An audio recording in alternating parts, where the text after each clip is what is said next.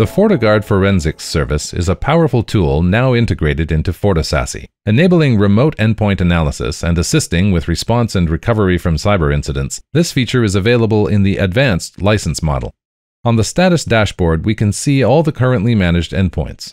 The request can be made through the Managed Endpoints tab under Network. FortiGuard Forensics is available for endpoints running the Windows operating system. They are also required to be running FortiClient version 7.2 or higher.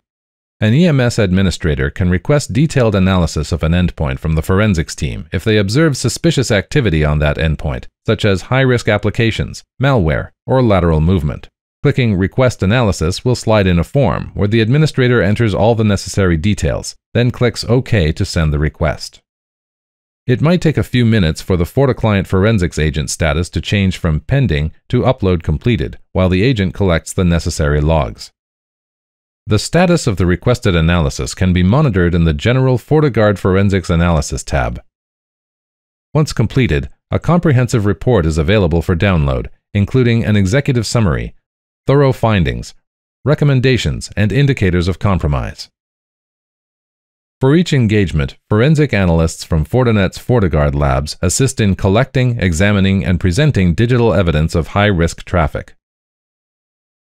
For more information about FortiSASE, please visit Fortinet.com or talk to your reseller.